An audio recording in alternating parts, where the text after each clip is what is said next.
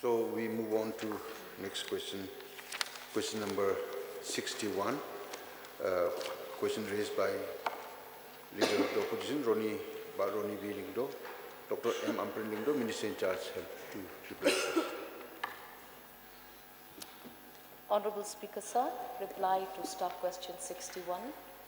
Sir, we are diligently progressing towards the establishment of the Shillong Medical College, aiming to commence operations during the academic year 2025-26 by upskilling the available specialists within the state as faculty, and also by leveraging the existing infrastructure at Ganesh Das MCH Hospital and Shillong Civil Hospital. So in respect to Tura Medical College, the construction progress has reached approximately 57% completion. The department is also exploring to identify a suitable and willing organization to run the medical college on PPP mode, sir. Baroni Lindo, please. So in the course of reply, the minister had said that they're planning to set up at Ganesh Das Hospital. Initially, there was a proposal, sir, to set up a medical college in Maudiang. Whether any construction work was taken up, and if so, how much was the amount spent for the construction works there at Maudiang?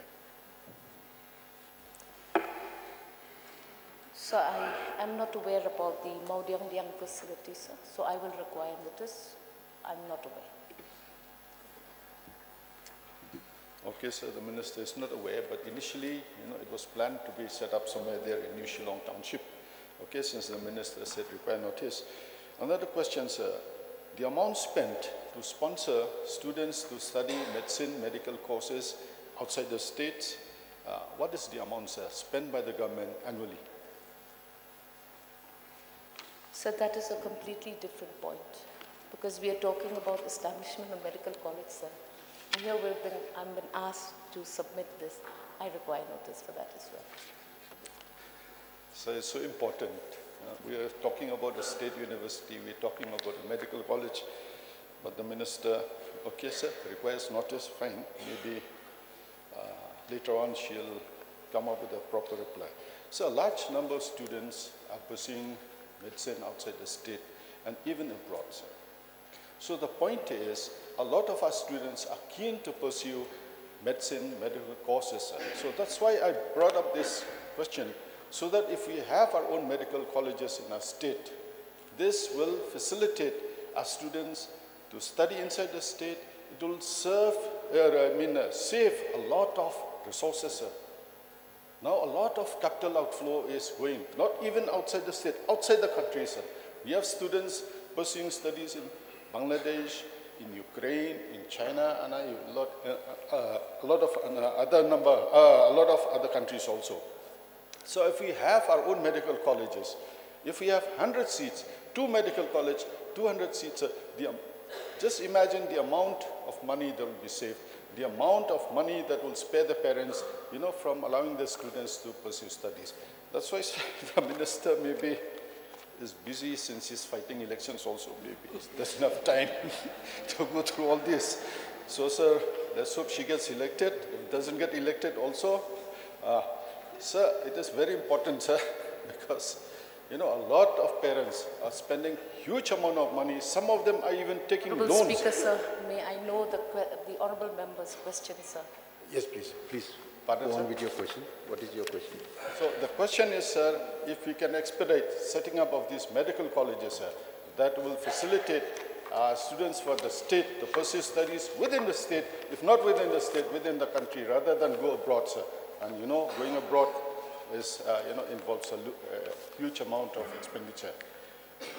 So government is committed to make sure that we set 3 medical colleges in the state, as was said in the past. Even Honorable Chief Minister has made that statement. Talk about my going for elections, question on medical college, asking me how much we're spending for students outside.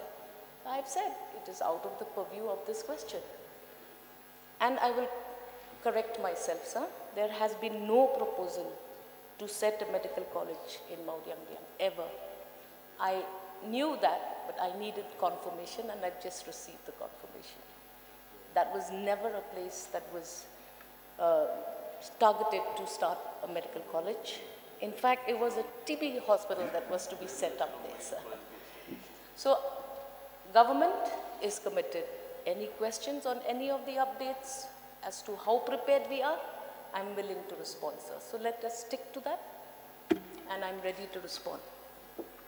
Supplementary question. So what I'm asking this question, we face a lot of shortages of doctors. So sir, if we can have our own medical colleges, I think we can address that issue. I have nothing personal against the minister. Don't take it personal. But then we are addressing these issues. Every time we debate in the House, we have PHCs, CHCs, hospitals running short of doctors. And you see patients have to go abroad for specialized treatments. So if we can have our own medical colleges, we can have all the specialized treatments inside the state itself. That will, save the people, sir, from, taking loans to avail proper treatment. So this is a very serious issue, sir. And then, I think we're sponsoring quite a number of students. I think approximately, sir, the minister could have told us the amount spent on sponsoring students to study outside the state by the government, sir. Sir, I require notice. That information will be provided in due time, sir, so that I do not miss the mark. And yes, sir, I reiterate, we are committed. We are aware. And there are many complications with regard to shortage of doctors, especially specialists in the state of Meghalaya. But not to take too much time from the question, I am refraining from responding to those observations, because here is question R. Question is simple. What is the status of these two medical colleges? And I'm prepared to reply these two questions. Yes, Arjun Basome, please. Sir, may I know from the Honorable Minister, when was the decision to set up these medical college decided by the government? Sir, MOU signing for the Tura Government College started way back in December 2014. Then the original site was surveyed in 2015, May. Then it was observed that the erstwhile location of the Tura Medical College was too far from the hospital, which is a necessary component for permissions to be sought.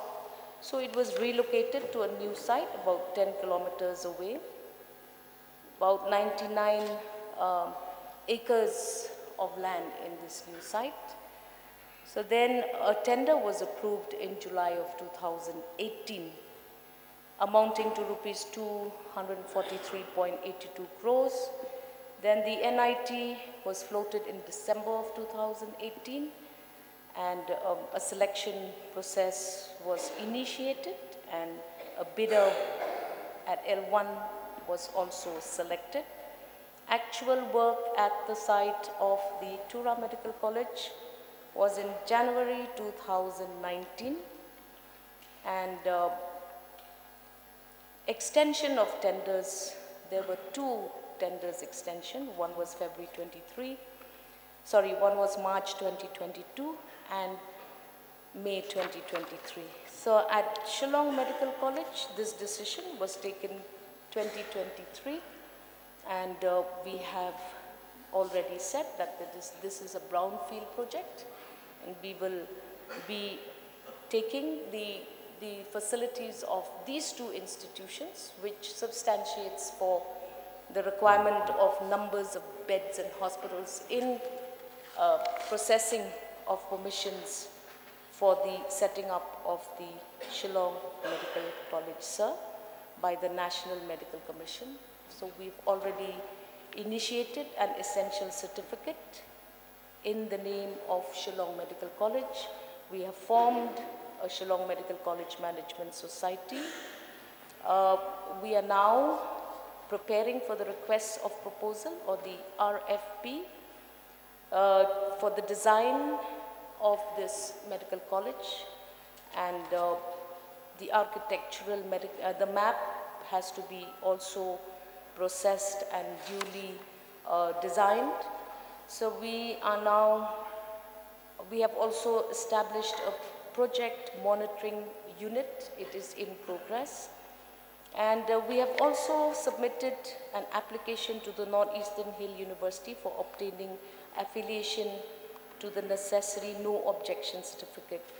We have about 15 doctors from our own services that are now being sent for assistant professorship or senior residencyship to the NAGRIMS, and we are now at a stage where we are also obtaining essential licenses like fire safety and pollution control approvals from the necessary authorities.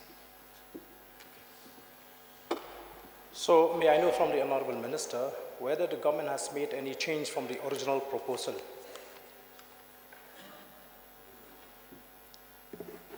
Sir, question is not clear.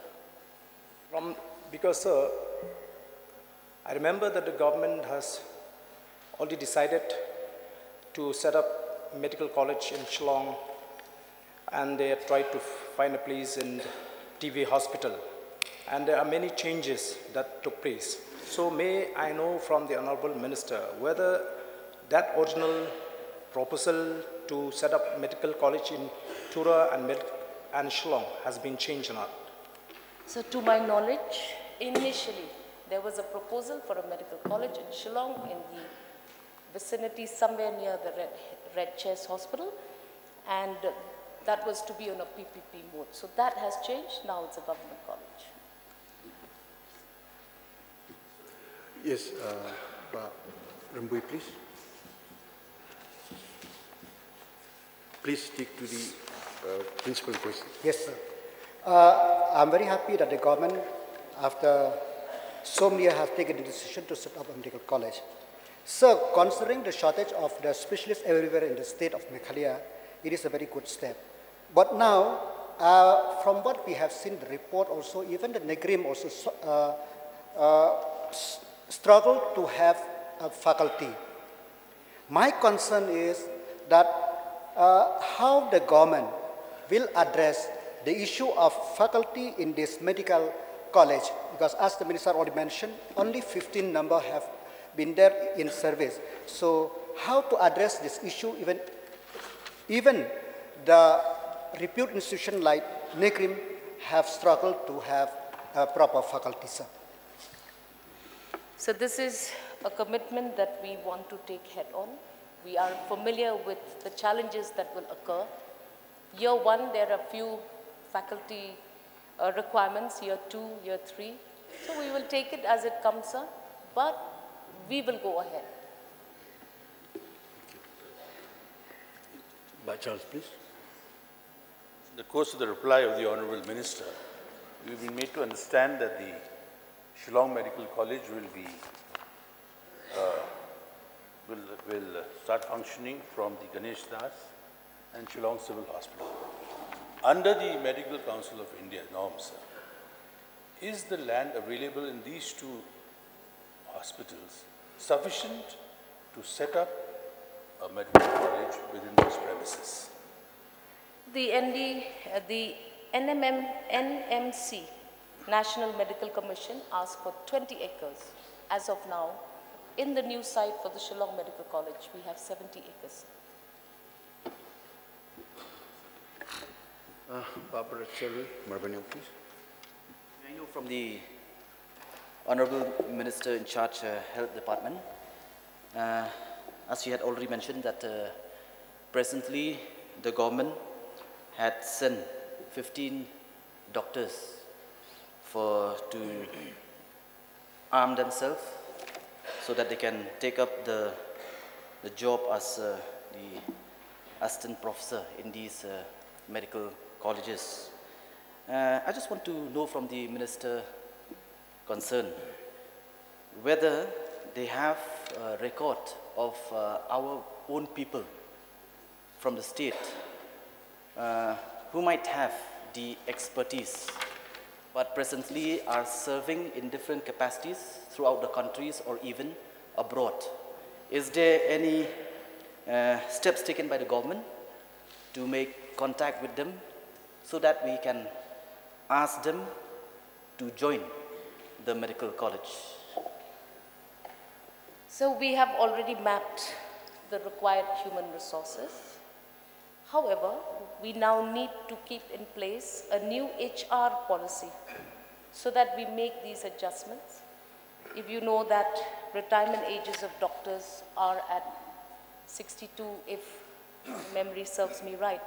So now we need to work on this policy because the medical college is important, and correctly, as pointed out by the honorable member, we have to take resources from all of the wealth of doctors that we have in and around the state of Meghalaya. We are also trying to map retired doctors from the army, retired doctors from well-known, reputed institutions from across the state. So we are on the job. Okay. Madam Yani Shira, please. Mr. Speaker, sir, may I know from the Honourable Minister whether the government has set any timeline for the completion of Tura Medical College? Yes, Honourable Speaker, sir. We have already set a new timeline. Like we said, extension for the completion of the Tura Medical College at one point in March 2022. We've extended it to February 23. And then again, we extended the timeline in May 2023. And this extension will enable us to extend the project completion to about June 2024, sir. We also have other components like approach roads, power and other essential things, and we are now on the job. We should target this time. I think she wants to put a second supplementary. Sir, in the course of the Honourable Minister's reply, it says that 57% is completed. So I just wanted to know from the Honourable Minister whether the timeline set is a practical one or not, because within this short span of time, whether it can be completed. So I would just share some progress reports of the Tura Medical College to keep things in perspective. The academic block, we are at 65% completion. Type 2 blocks, type 5, 2 blocks, we are at about 88% completed. These are the administrative blocks. Then the principal's residence, we are at about 91%. So this is also at that level. So then we see the type 4 blocks. There also we are at 30%. Type 2 blocks of G+4, we are at 15%. So 3 blocks of type 2, we are at 25%. The boundary wall, we are at 40%. The girls' hostel, G+3, we are at 35%. The boys' hostel, G+3, we are at 48%. The retaining wall of these facilities of hostel is about 72%. The electric substation is at about 62%. So we are looking at targeting this. When is the... 2020. Charles, Europe, please. Medical College will be functional in 25-26 the year. Is the present infrastructure, will it be able to cater to this requirements of the college? Present infrastructure? Yes, sir. So like we said, inspections will be made and we will get to know at that point of time, sir, yes. My only concern is the Ganesh Das Hospital is, at any point of time if you visit it, it's fully packed with patients. And some even occupy the corridors to sleep and wait for their turn to deliver their babies. So I find it very, it's an ambitious thing. I'm glad that the college is coming up. But I'm afraid that the infrastructure may put a hurdle to this timeline. Perhaps the Honourable Minister will look into this aspect also. Yes, sir. We are concerned as well, and definitely these will be determined as we cross the bridge, sir.